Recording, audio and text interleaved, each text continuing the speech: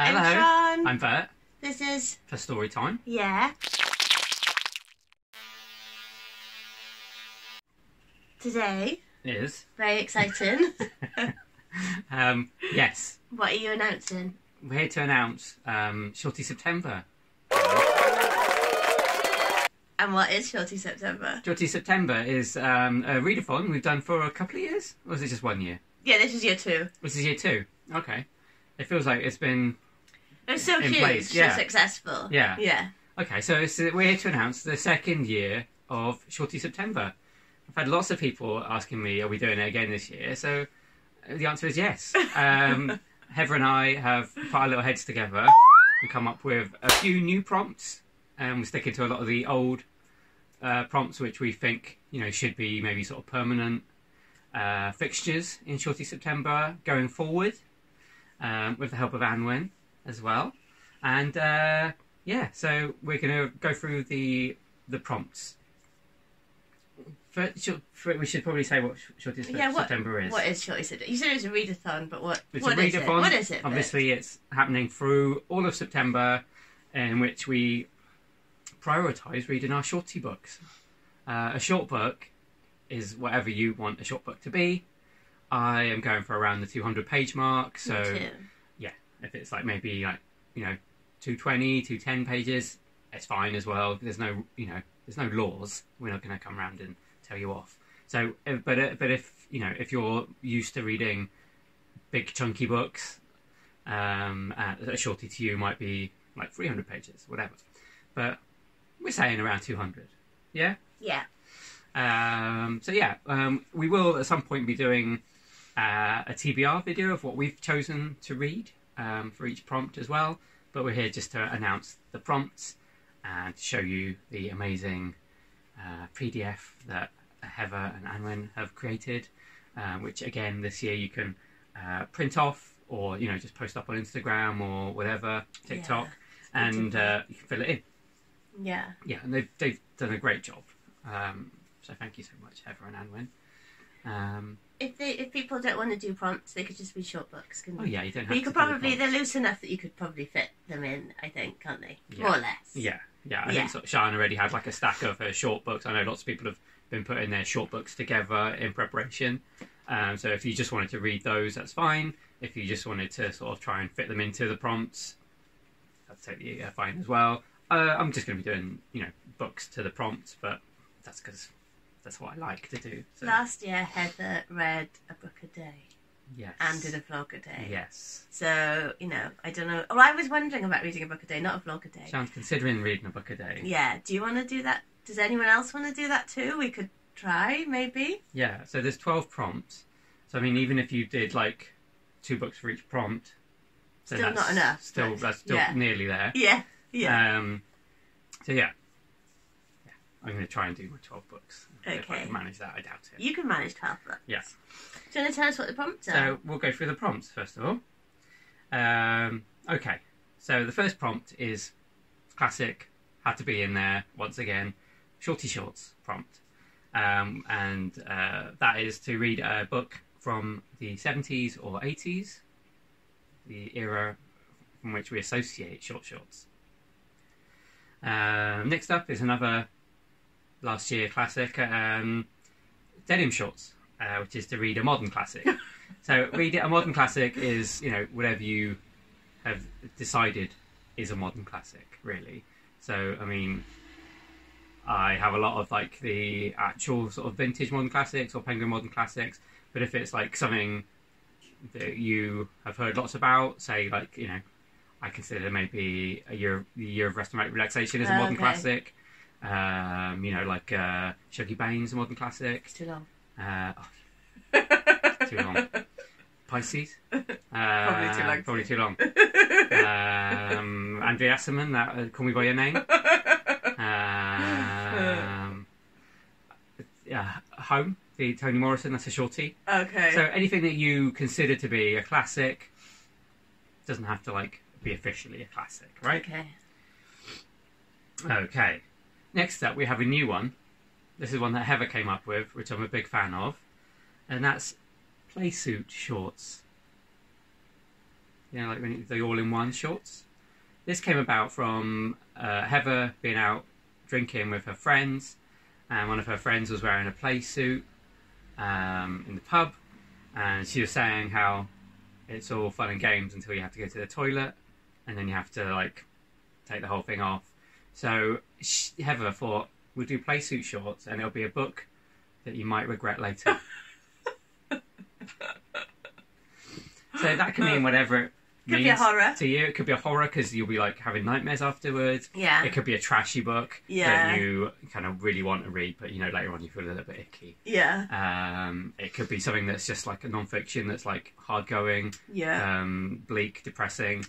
You know, it's good for you, but Yeah. it might not be great for you afterwards. So whatever you think is, you know, something you might regret later. All looks good at first, thinking you're living life to the max. Yeah. Might be Shorty September as a whole. Might be Shorty September That as a you whole, yeah. regret later. Yeah. Now, my favourite prompt of any readathon is the watching a film, read a book and then watch a film thing. So we're sticking with half and half shorts for this. It's the shorts where you have one half pattern and one half classic short design. That's just, read a book and watch the movie tie-in. Or, you know, like if you, I've seen lots this year on YouTube about novelizations. So you could do it the other way around. Oh, okay. You could watch a film and then read the novelization. Nice. Or, you know, you can read a book of like a favourite series or something like that. So it could be like, you know, a Star Trek novel that maybe not relates to an exact episode or movie of Star Trek. Sian was considering... I was thinking Paper Girls. Paper Girls for because, this. There's a new series coming out. So I've read the first two. So I might... it's not going to be my... It's not my official choice, but I might sneak it in as well. Yeah, so I think that'd be a good one. Anything like that, that there's, I guess, like a visual that you can match to the book. Okay. The next one is another new one, which Sian came up with, which is cargo shorts. Do you want to explain how you came up with this one? Well, because there were some books I couldn't fit into the prompt, mainly. I was thinking cargo shorts would be something a bit outdoorsy, maybe. So when you're hiking, so it could be something around like nature. Yeah. Or maybe a little bit of adventure, if you want as well. So we've put this down as read a book that has something to do with nature. So it's quite loose. It can be a non-fiction about nature. It can be like an adventure set in nature. Lumberjanes. You know, that book about mushrooms that everyone seems to be reading. Anything. You know, a killer creature kind of sort of thing. That's all nature.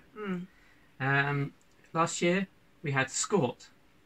We're doing that again this year, which is, you know, the part short, part skirt. It's a Skort. Yes. This is a book that mixes genres or doesn't fit into any specific genre. So it's, you know, those books that you're not really quite sure what they're going to be, or they sort of seem to blend, you know, whatever, sci-fi, non-fiction, mishmash sort of books. Ripped Shorts, another of my favourites from last year, that's staying in.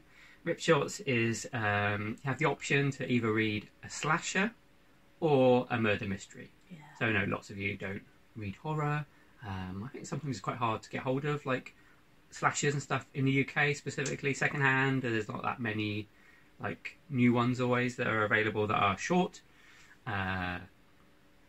So one I read last year for this was the V. Castro one, which is like Hairspray Switchblades. Yeah. And that's part of a series which is all really short horror books. Yeah. So that might be an option. Just go link that below. Yeah. Maybe you can have a little look on there. Another new one, Lifeguard Shorts.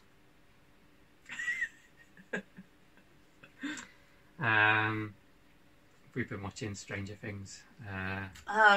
Season 3. So there's a bit of, sort of lifeguard action going on. So I wonder if that inspired. Maybe. So Lifeguard Shorts, it's a beach read. Yeah. That's a really nice one. Just like a summer, lying by the beach, lying by the pool. or neither. Summer sort of read. Watery, fun, kind of easy read. Yeah. One of my favourites from last year's Runway Fashion shorts. Yay! The shorts they wear on fashion shows on the runways. They're really fashiony. High class, like high fashion shorts. Yeah. We've changed the prompt though for this to read a book with a beautiful cover. Oh, nice. So something runway fashiony. Yeah. Something about a cover that really sort of you keep looking at it, speaks to you. It's maybe the reason you bought it. Anything with a beautiful cover. Lovely, that's a good one. It's nice and loose. You can pick whatever you want. Here's a new one that Heather came up with. This might be a little bit tricky, but we like to challenge you in Shorty September. So we have the Emperor's New Shorts. Like the Emperor's New Clothes. Is that what the thing is? Emperor's New Clothes. Yeah. Emperor's New Clothes. Emperor's New Shorts. So they're not really even shorts. This is a book with an unreliable narrator. Not always easy to know beforehand. Yeah. So a book that you sense might have an unreliable narrator. That's kind of what I'm going with. Yeah. Because I don't want to Google and miss a twist in a book. I'm going one that you read last year, so you think it has an unreliable narrator. So a book of an unreliable narrator, like the Emperor, telling us he's got shorts on when he hasn't. Next up, boxer shorts. Mm-hmm. This is one from last year, I believe. This is a comfort read. So whatever you find comfort in. Could be like a cozy crime. Could be like a tie-in to a series you like. Whatever. How do you find comfort in? What's your comfy reads? I find this one a tricky one to choose from. Could be like a young adult. Yeah, I was thinking young adult is often my comfort read. Yeah, or like middle grade. Or whatever you. It's just got to be short. Go to as a short comfort read. A graphic novel there as well. Novel, maybe. They're quite good for anything at all. Could be a book of poetry. Yeah. And finally, another one we had from last year is Bermuda shorts. Yes. This time, we've changed the prompt. We basically swapped some prompts around. So we put it as read a translated book. Because you wear Bermuda shorts on holiday. Yeah, abroad, don't get too closely about it. Don't question it. Yeah. Where would you'd be wearing your Bermuda shorts maybe like on holiday in Spain. So you need to learn the language. Yeah. So a translated book from anywhere. Choosing. Yeah, from anywhere. It doesn't have to be Spain. No. As long as it's short. Extra points for wearing these shorts whilst reading those books. Okay. Obviously. I literally don't own a pair of shorts. You've got one. You've just got the cut-off shorts. Yeah. You'd just be reading slashers or September. Yeah. So those are the prompts. It's very exciting. Expect a video from Heather very soon as well. That is it. We will put the PDF download underneath. Can we do that? And that's it. Join us for reading short books. Yeah, we'd love to see your TBRs that you make. Anything you come up with in the run up to Shorty September. #Shorty September. #Shorty September. Let's go with that. Yeah. Or should we go Shorty September 22? Oh, okay. Yeah. Yeah. So each year when it gets bigger and bigger. Yeah. Okay. #Shorty September 22. September 22. Thanks so much. Yay! Bye. Bye.